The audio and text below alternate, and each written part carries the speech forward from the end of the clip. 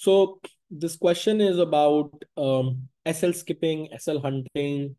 There was a question about Shripal probably asked it related to SLs, right? So liquidity, how liquidity plays a role. So first of all, if you try to understand this concept, you have to first understand how the market liquidity, how the market operates, right? Market is nothing but a mechanism for buyers and sellers to come and agree on a price. It's as simple as that. What do you see in an order book? You see a limit order book on the buy side and a sell side. That means if the price is currently 100 rupees, then a buyer and seller is available at 100 rupees. And then people are willing to sell above 100, 101, 102, 103, 104. And people are willing to buy at 99, 98, 97 below it. So that's how that becomes your bids. Under the price, it becomes bids. Over the current limit price becomes ask. Ask is means you want to sell at that price. You want to ask that price. Bid is you want to bid that price to buy the underlying. Right? So this is how order book is created. Now, let's think about SLs and how they work, right? So first of all, the thing to note is the way NSE works is all the stop losses, none of the stop losses are visible to the market participants. Let me first tell you that. So NSE maintains a separate book uh, on which it all your stop loss orders goes into that book, and they are not marketable to the market. Nobody knows where the SLs are placed. The argument, the concept that big players know where the SLs are, they are hunting for it, is not very well founded, purely on the basis of the fact that the SLs are not known. They're not very well, they're not lit, or they're not visible to the participants. So in absence of that information, any participant, sophisticated, non-sophisticated, can create a model or create an estimate or probability estimate of where the SLs might be. So for example, if you're a chart trader, you might say, okay, this is where support and resistances are. A lot of people might have kept their SLs at round numbers, at SL, at swing high, swing lows. So you create an estimate, right? You don't know for sure whether the SLs are there or not, but you create an estimate, you create a probability forecast in your mind looking at a chart where the SLs might be. Similar way, you can use the quantitative data. You can use any kind of data which is coming in the market, any kind of knowledge that you have about market participants, and you can create a probabilistic forecast or a model which can tell you probably this is where the SLs might be if you're into that kind of business, right? So you can do that. Now, does that mean it's 100% true? No.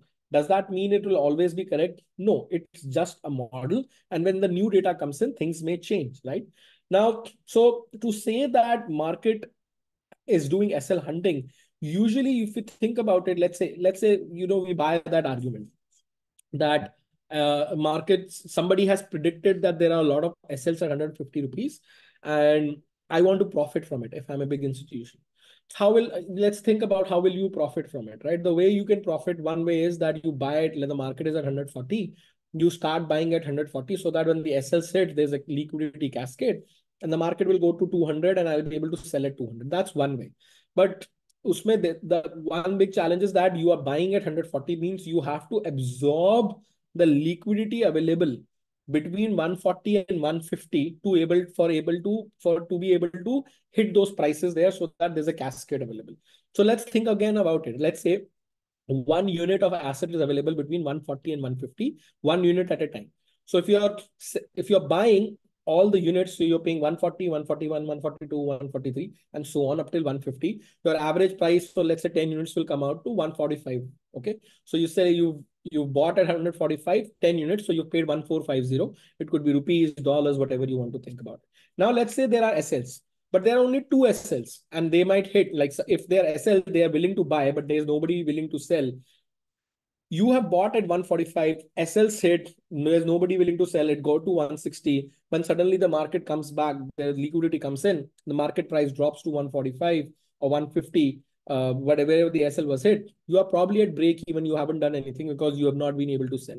But let's say you are able to do it. You are able to sell at 160, 170. You have kept your pending limit orders there so that when SL hits, it goes and hits. You never know whether there are other liquidity in between 150 and 160 where you're trying to sell. So you have to estimate where you would want to offload your liquidity so that your liquidity that you bought at 145, 10 units, you have to exit out of that. So that is another challenge. The only time, in my opinion, where this can make sense to do is when you have modeled how much liquidity is available in the book, what is the size of probable, keep in mind, I'm saying probable SLs is, what is the probable size of the SLs?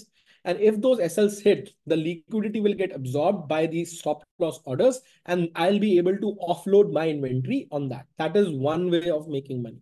So it's not as trivial as not simple, but nonetheless, with a model, it is possible. Just like you and I can look at a chart and create a probable estimate where these swing high and low are, where the SLs might be. Same way, any kind of machine and algo can make probable forecasts and can trade on that. But it's not that big players know it. There's no deterministic answer to it. It's all probabilistic, just like any trading, right? So that's around the SL hunt. Does does that answer your question?